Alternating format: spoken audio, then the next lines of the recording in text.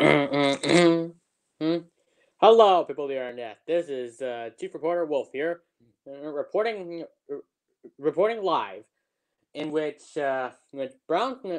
President Brownstone producer is meeting with the lunar equestrian leader Princess Luna for historic summit. Right now, I am at the meeting place where Brownstone and Luna are expected to meet. They are to discuss the future of Pongo's Equestrian Civil War series, and where their expeditions to the United Lunar Republic could help with the production of the films.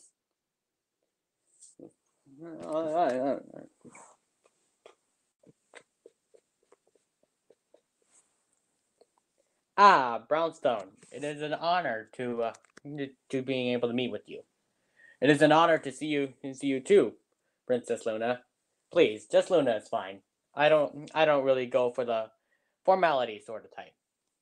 I see. All right. So, what did you want this? What did you want to meet with me for? Well, just thought it would be a meeting between world leaders. Ah, yeah. But you're obviously here for something. So, what is it?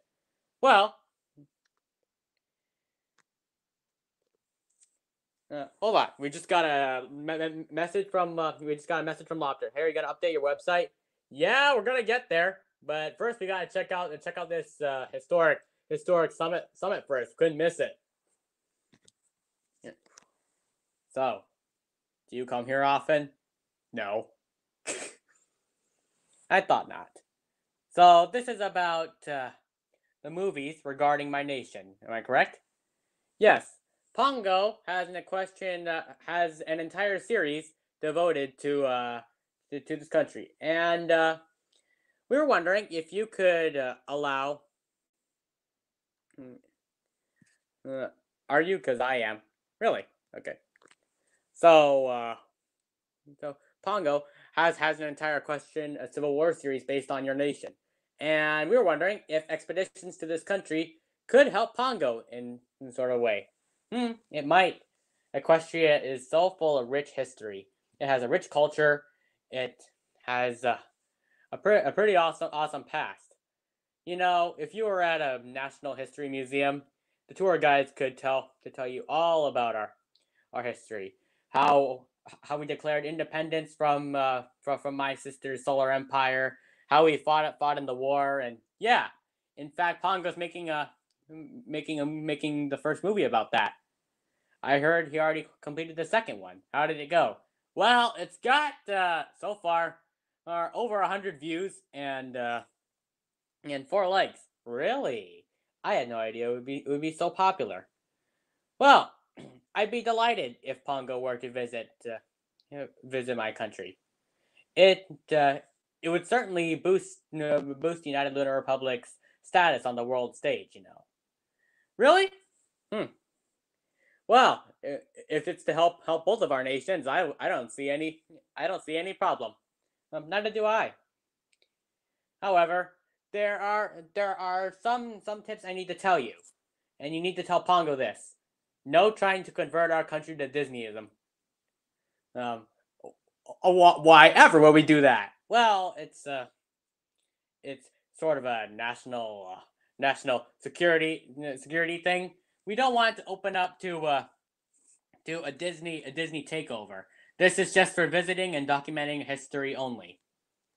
You got it? If I catch Pongo trying to convert any one of my citizens to Disneyism, he gets booted. Same goes for any other religion. Yeah, I'll make sure to tell him that. Good. Yeah, Luna just remarked about about not converting the ponies to Disneyism. Okay, when Pongo goes on his first expedition, I hope he knows that. So yeah, the two leaders are discussing expeditions to the United Lunar Republic to help with Pongo's films, because Pongo is starting to get out of his director's block. However, he still needs some inspiration. and going to this country to do it. Yeah. I assume you've heard the news about him as my new legendary. Uh, no, I asked you about it, but I think I clicked away. I think I clicked away too late before you responded. Can you put down your response?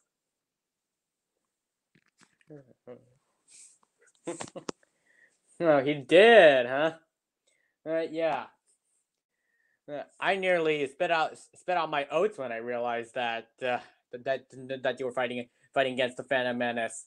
Yeah, you don't have that sort of toxic fan group here, right? No, we don't allow for extremism here. We've already had to deal with extremism already in the Equestrian Civil War, and since our country is still recovering, we need to play things safe. Anything that could threaten our democracy has to be dealt with accordingly.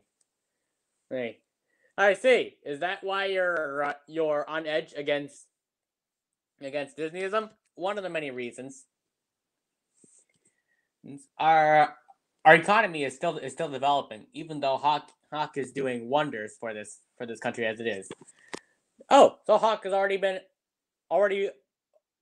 elected in this timeline. Has there been a conspiracy that has booted him out of office? Yes, we've already been through that. Really? Hey, yes. And I must say I do not like talking about it. I got placed on the sidelines. Amber Race took power from the Senate and basically became a dictator. If it wasn't for Ocellus, this republic would have fallen. Yeah, I can see why you are kind of angry about that. No matter. Yeah. No matter. If Pongo goes by the rules, he'll be fine.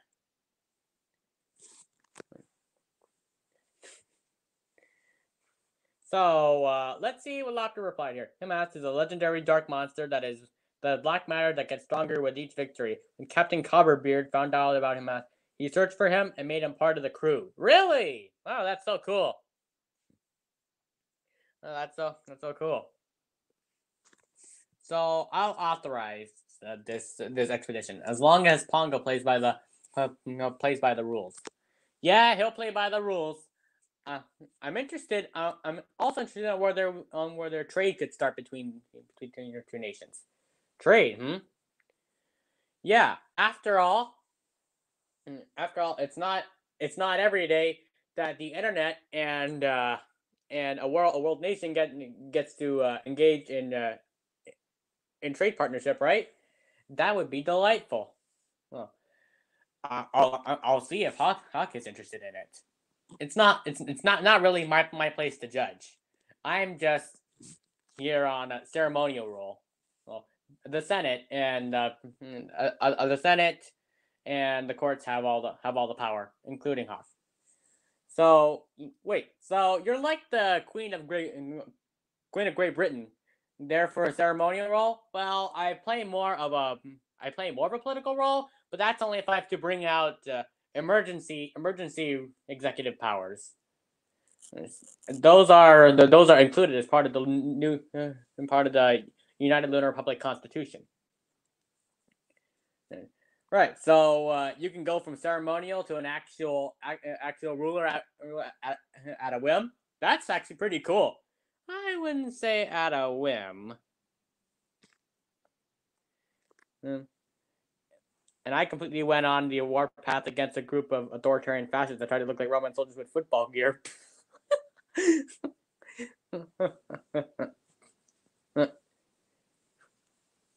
Did you hear someone laughing?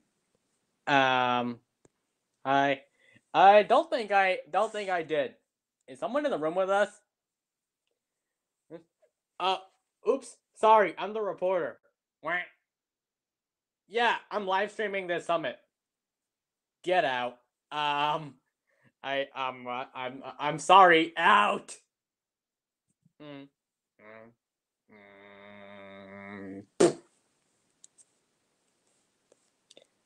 Anyways, you were saying? Right. So Pongo can start her expeditions to the United Lunar Republic, and we can start the trade relations. It's gonna be so cool.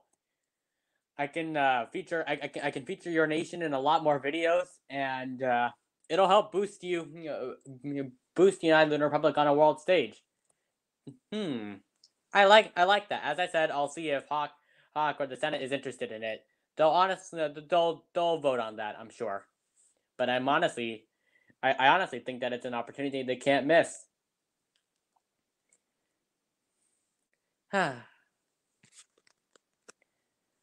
how times have uh, how times have changed these days. Yeah, yeah. How time has changed.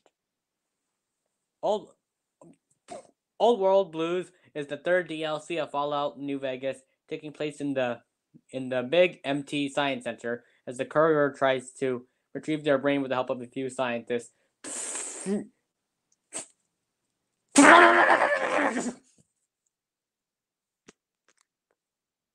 Do you think you wanted to lock the door? I think so. I think I'll lock the door next time. So, oh yes, yes. I think expeditions will be delightful, and I hope the Senate votes for the trade deal. You want me to sign? Want me to sign this? Yeah, it's just a blank piece of paper. What? Oh wait. Oh whoopsies. That wasn't the paper I was looking for. Da dun da dun dun. Bling. Ah, there we go. All right. As I said before, it's been a delight. It's been a delight meeting with you, New Brownstone. I hope we can meet like this again. I hope so too. Mm. See you soon. See you soon. I just forgot this wasn't outside.